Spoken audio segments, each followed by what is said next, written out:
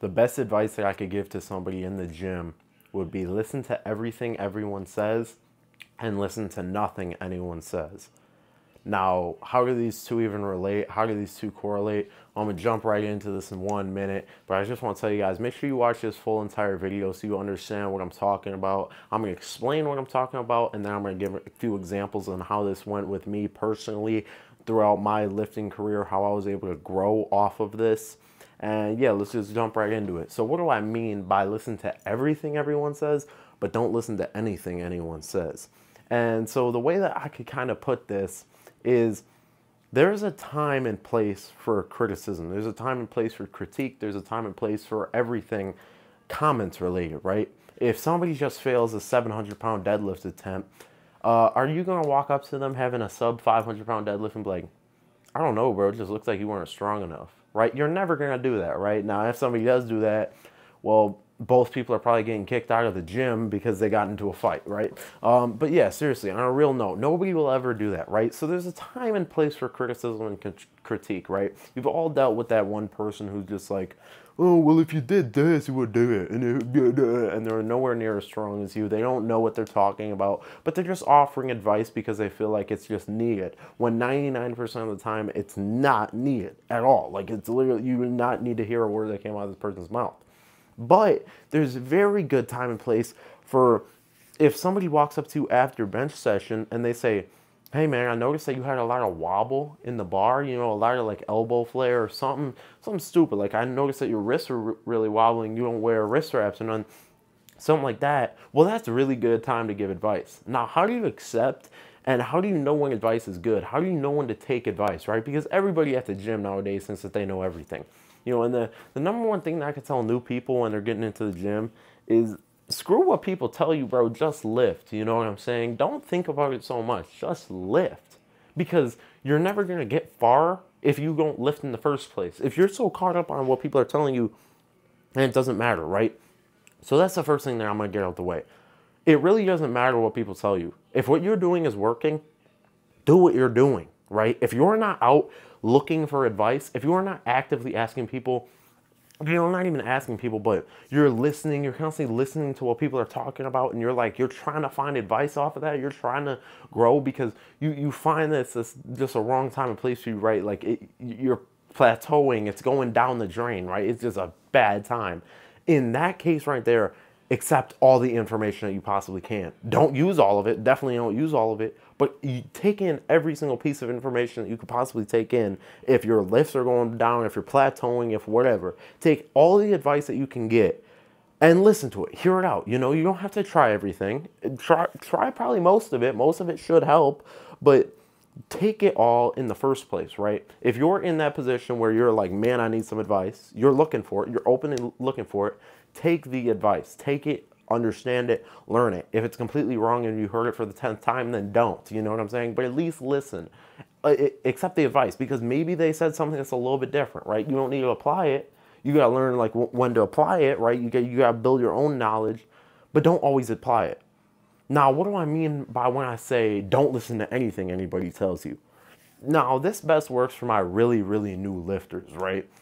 People who just walk in the gym. If you just walk in the gym, medium lifters are licking their chops for you, right? They just want to tell you how to lift, how to do this, how to do that, how to do this, that. And they don't actually think like, oh, well, maybe more people than just me are helping them. No, I'm going to be the guy. I'm going to be that guy that makes that dude strong, right? I'm going to find a dude. He's got a coach. Screw the coach. I'm going to go help him, right? When you're new into lifting, if you have any idea what you're doing and it feels good and you are getting stronger, block out everything everyone says, right? Accept advice. Listen to what people will say. Don't change a thing. Literally don't change a thing. If you notice that something you're doing is making you stronger and someone says not to do it, say, okay, thanks for the advice, and go back to doing it. And if they say, why are you still doing it? Well, because it works for me. Why would I change it if it works, right? So if something works for you, never change it. Don't change it. Like, it doesn't matter. Eric Lowe, this is my biggest piece of advice, really, is just don't listen to everything people say. But the model that I use off of this is Eric Lowbridge, right? Anybody in their right mind would think doing 3 squats into a deadlift before pulling the deadlift would make you weaker.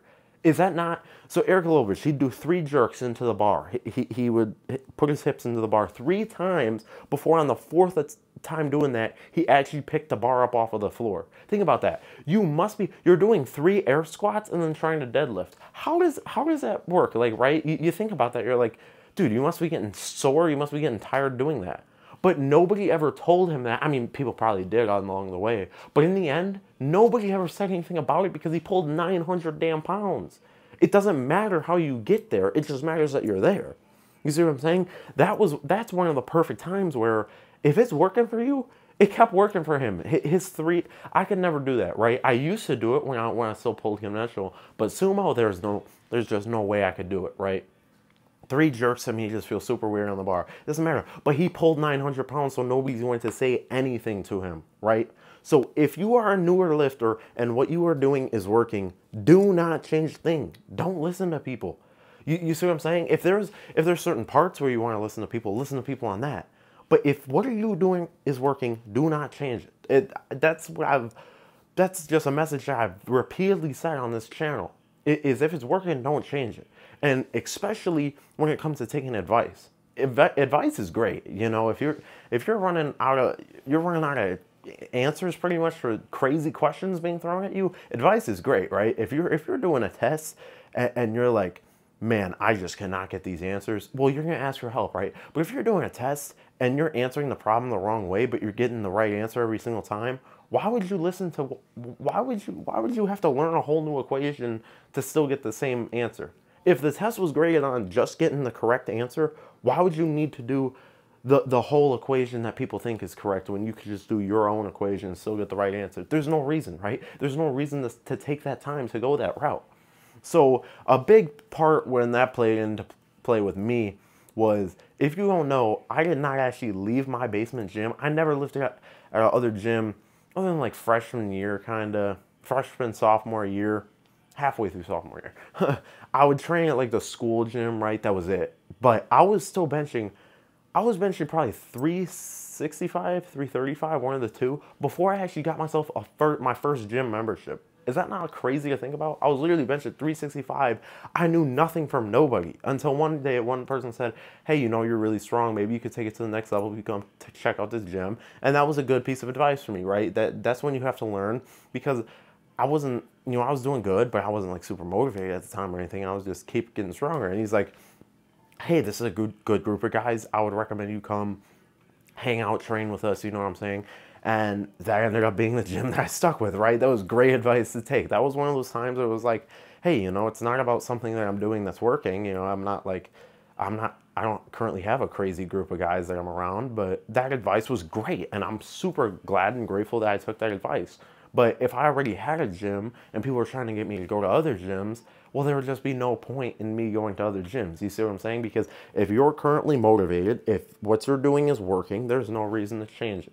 And so back to what I'm talking about me lifting my basement, for the longest time, I benched with a flat back. I would be benching like this. This is how my bench was, right? And everybody, you know, would tell me like, oh, you gotta learn the leg drive. My foot used to tap on the floor, right? Obviously it was wrong, but everybody used to tell me, fix that, you know what I'm saying? Fix that leg drive. Blah, blah, blah, blah, blah. I never did it. I never changed or fixed a leg drive. Eventually, I figured out how to change and fix that leg drive myself. I never listened to other people because at that time, I was just more focused on growing the bench, right? It didn't matter if my legs were tapping or if my legs were driving at that time because my bench was getting stronger. So I didn't need to listen at that point. But once I started running out of answers, you know what I'm saying, I still listened to everything everybody told me. And as the bench press got harder, I did my research. And I was like, oh, so this is how you do leg drive. And from there, boom, 315 to 405 literally happened in like 6 months, bro, I swear. But I found that out on my own. You see what I'm saying? I found that out on my own. People had told me about it. I've always listened and accepted their advice. But I really took it to the next level and found that part out on my own. So listen to everything everyone tells you. You never know when you're going to need it down the road or when something someone said will make sense down the road. But at this point, if it is working good, there's no reason to change it. If you're plateaued, listen to what people are telling you. Listen, like seriously, if you're not making any gains, yes, listen to other people. Other people should know more than you. about certain things, right? If we all had one great brain, bro, people would be squatting 2,000 pounds, right? Seriously, think about it. If every 1,000-pound squatter ever sat in a room together and just poured their ideas out and they created one person, it would probably be a 1,500-pound squatter, literally, just because of how much knowledge that would be. So listen to everything people tell you, but only take when it's time to take. Take when you need the answer. Take when what you're doing isn't working anymore. Don't just take to take. So hopefully what I just said makes sense, because this has really been like my #1 piece of just like advice that I can hand out to any newer lifter, right? They're like, oh man, I gotta learn this, I gotta learn that. My bench is like flat back. Like, dude, if you're getting stronger, who cares? Who cares? You know what I'm saying? Maybe you could get stronger a little bit faster if you listen to certain things. But if it's too much to fish out and you can't listen to everybody, don't listen to anybody at all. Only take it when you need the answers, right? Only take it once you limited yourself, once you ran out of answers in the first place. So hopefully this made sense, guys. We're going to do a double post today. I might have another video going up in about 6 hours. So go ahead, like, comment, subscribe. Go ahead, follow me on Instagram too, BlakeWent1. It'll be in my link below. If you got video ideas, like I said, comment down below. I'm going to answer them. I'll make a video about them, promise. So yeah, this Blake Went signing out. Peace.